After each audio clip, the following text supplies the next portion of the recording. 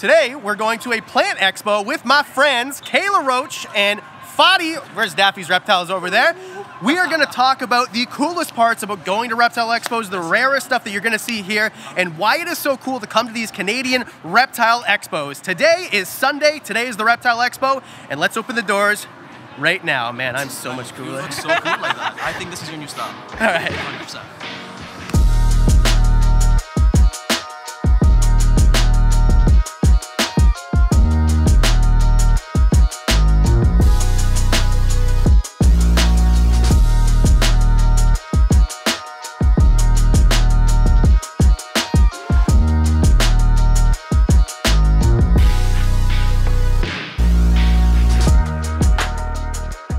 Okay, one sec. I just want to say, because I forgot to say this at the expo, one of the most fun things about going to these expos is meeting the most famous people that you'll ever see out in public.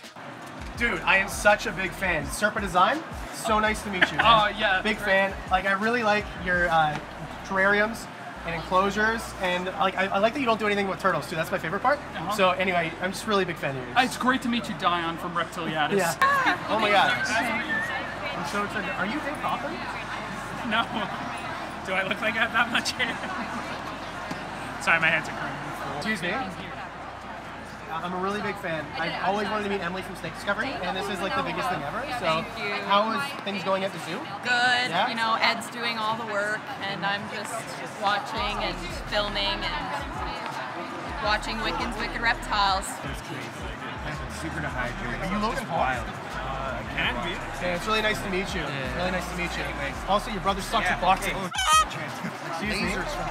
I'm a really big fan. It's Jenna Marbles. It's so nice to meet you, finally. And I was just wondering how your dogs are doing. They're doing good? And you haven't been really active on YouTube lately, I've noticed? No. Yeah, I'm sorry, I'm just really nervous.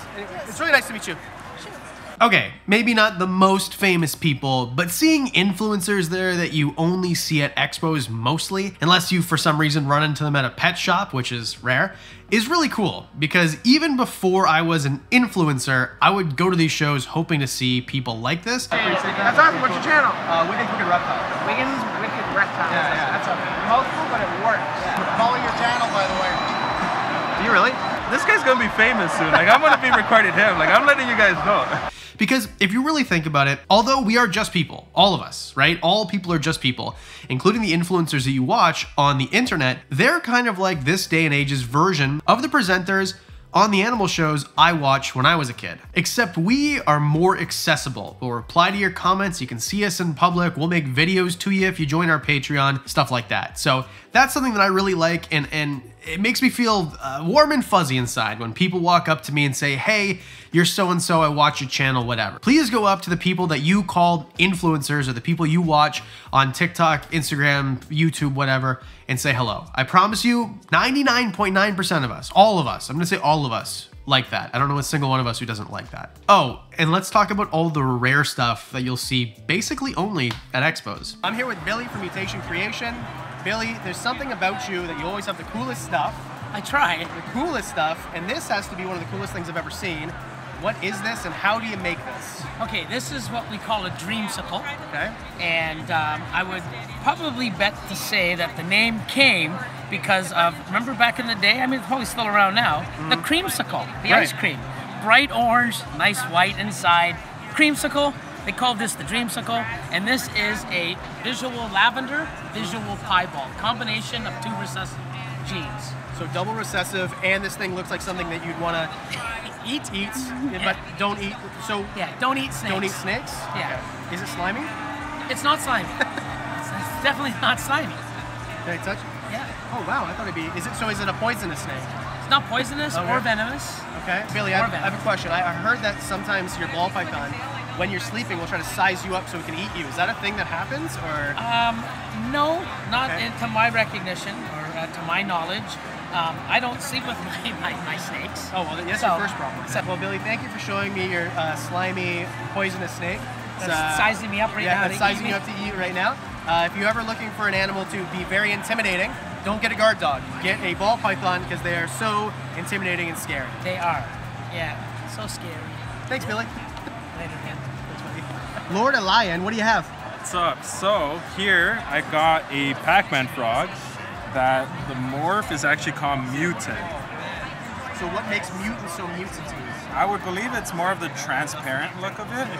It almost looks like it's an albino type of Pac-Man frog, but it's not. It's actually just a morph called Mutant.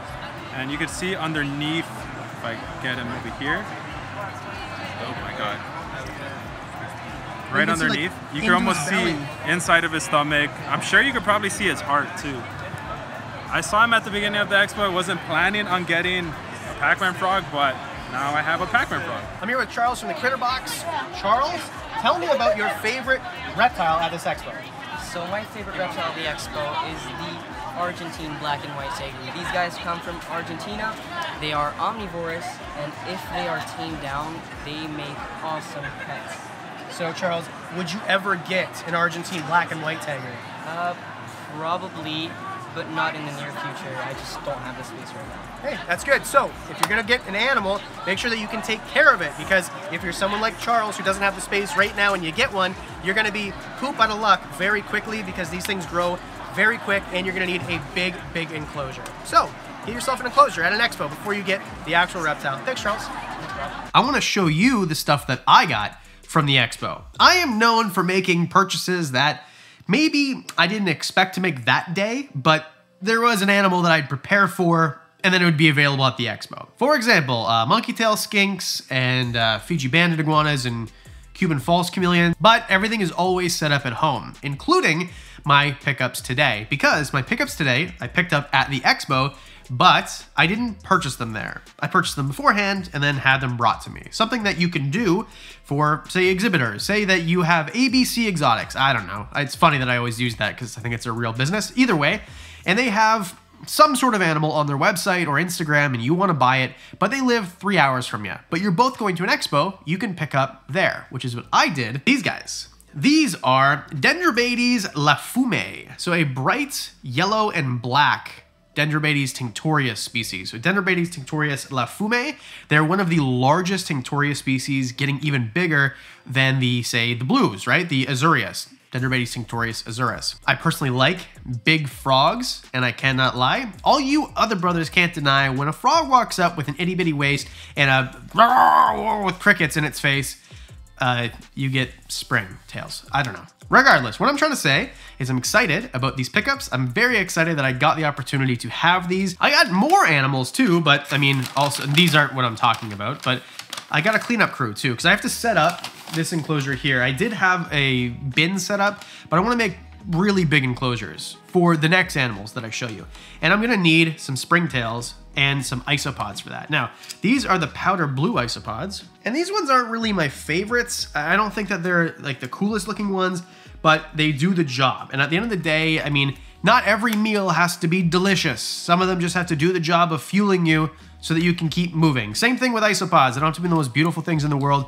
They just have to get the job done. And that's what I did with these guys, the powder blues, which I mean, technically are more like a brown color than anything else. One last thing, isopods, just because, I mean, some people find them boring. I think they're kind of cool, but these ones here, check's name, Cuberus marina orange. They're like bigger orange ones. They're not like the powder oranges.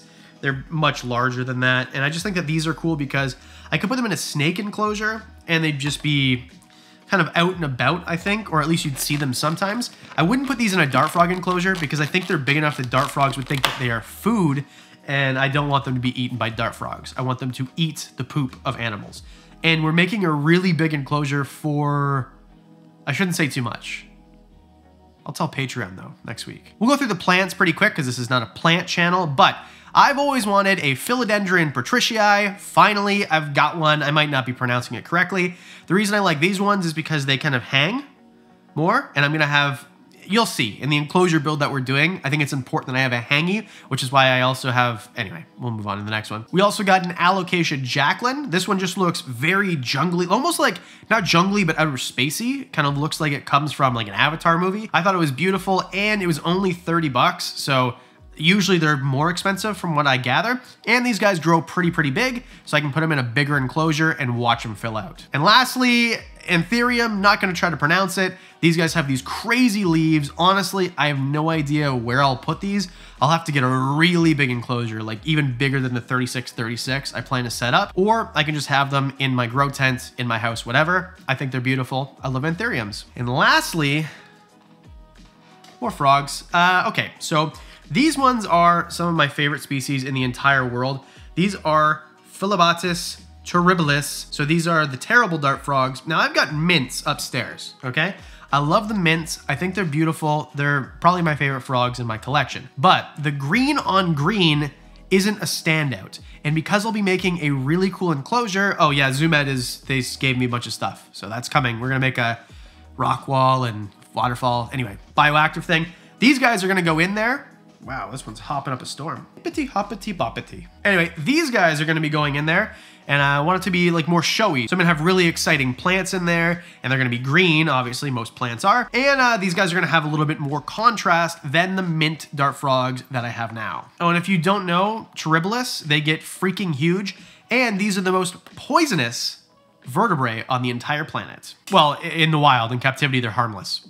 But it sounds cool to say. I'm so badass, bro. I got the most poisonous dart. Anyway, you get the point. That's it.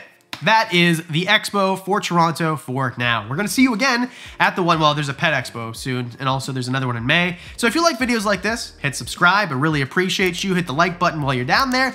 And as always, a special thanks to the Patreon supporters. You guys are gonna get to see the really cool enclosures we're building much sooner than everybody else. I mean, these guys are gonna be crazy. And now because Zoomed gave me all this stuff to make it, I have to I can't just have it sit there for a year like I have with my other ones. I just have this bad habit of starting stuff and then not finishing it when it comes to builds. Anyway, for as little as $1 or more, you can get all that plus discounts on merch and stuff. Because we do videos twice a week, that means that we'll do things next video on Monday or Thursday. It's been a long day. Okay, see you in the next one.